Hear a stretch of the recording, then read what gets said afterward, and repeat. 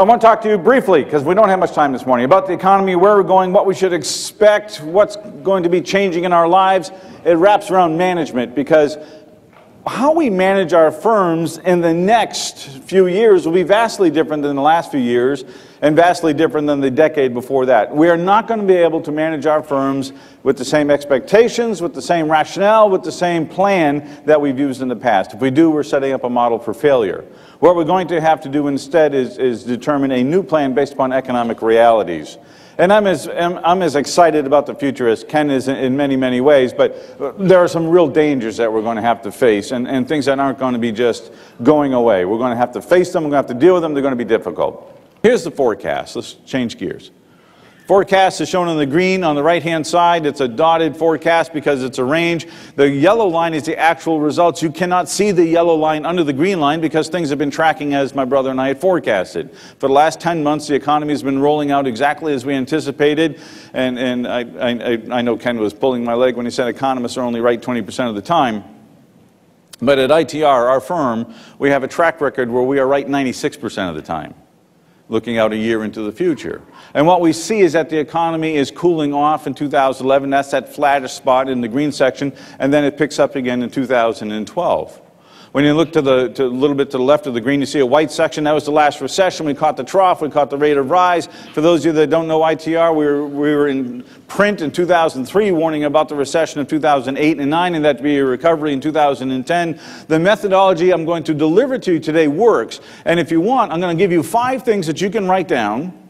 You may have to use the tablecloth, but you can write them down, and that you watch every month so that you can know what's going on in the economy. Now, I told you that the Germans, I think I did, the Germans, the French, the Brits, the Canadians, the Australians, the New Zealanders are all moving towards austerity and balanced budgets. They are all doing what we should be doing, and we're not. They are going to provide a really solid investment opportunity. You'll be able to buy an Australian bond that probably pays a little more than a U.S. bond that carries no risk and no inflation value. So you have to ask yourself, what kind of sane investor buys a U.S. Treasury when you can buy an Australian Treasury or a German Treasury and get the same return or a better return without the risk?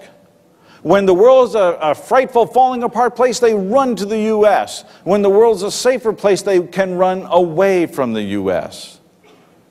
And so that can mean a collapse of the dollar if we're not careful. Now, he made another comment about China, that they are not going to sink the economy of their largest customer. And that's probably true. And I wouldn't take exception with that, except for the fact that the Chinese think in terms of decades or centuries. We think in terms of 2 quarters. And if you're old enough to remember the Cold War, the big fear was, will the Russians think that they can survive this thing so that they are the nation that is left standing? And it wasn't whether, who fired first, it's who can survive this. And my fear is that it is mutually assured destruction of a financial nature. And if the Chinese say, you know what, we're both going to get hurt, but we can survive this, and that leaves us as the global power, maybe it's worth it. So don't be sanguine about the value of the dollar and the flight to safety that we just saw. That's not a proof text to the strength of the dollar. That's a proof text to how bad the world was at the time. When the dollar can lose value to the euro, that's an ugly dog contest, by the way. That lets you know how shaky the dollar really is. And you need to be careful about that going forward. And as we do all of that in our planning, we'll come out successful. We'll be profitable.